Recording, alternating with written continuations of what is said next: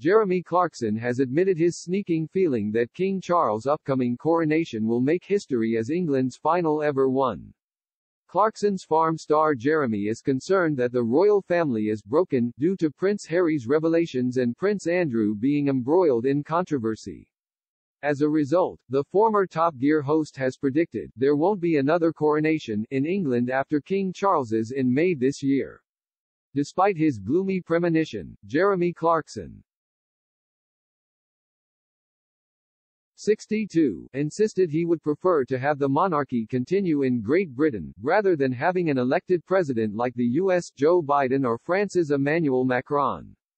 Putting pressure on the organizers of Charles's coronation, Jeremy said the event needs to be bigger and better than previous royal pageantry, if it is indeed set to be the last. He explained, for many years, there have been questions about the royal family. People have said it costs too much and that it's stupid to have a hereditary head of state. And now, of course, those questions are getting louder. In his latest column for The Sun, Jeremy suggested that Prince Andrew's scandalous friendship with the late convicted sex offender Jeffrey Epstein, and Prince Harry's explosive insight into the royal family with his book, Spare, could spell the downfall of the firm. He added, people are saying that thanks to Prince Andrew and Harry's book, the whole royal thing is broken, that you could take it down to J. Blade's repair shop barn, but the experts would be forced to conclude that all of the king's horsemen and all of the king's men couldn't possibly put it back together again.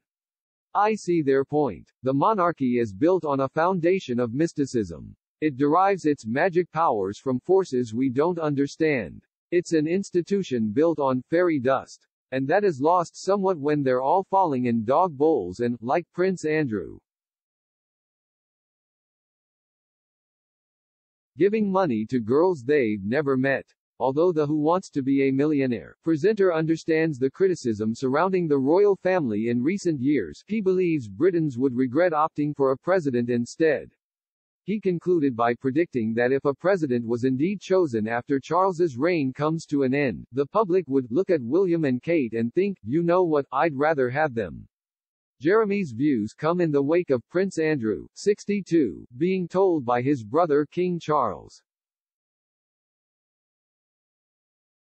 74, that there is no longer any place for him at Buckingham Palace. The Duke of York was previously stopped from using his HRH title after reaching a settlement with Epstein victim Virginia Giuffre, 38, last year over her sex claims made against him. Andrew has always denied Ms. Giuffre's claims and did not accept culpability. Prince Harry, 38, meanwhile, has unleashed his real feelings about his time within the royal family before leaving the UK for California with his wife Meghan Markle, 41. The Duke of Sussex shared an insight into a physical altercation he had with his brother, and future king, Prince William, 40, over the Duchess of Sussex.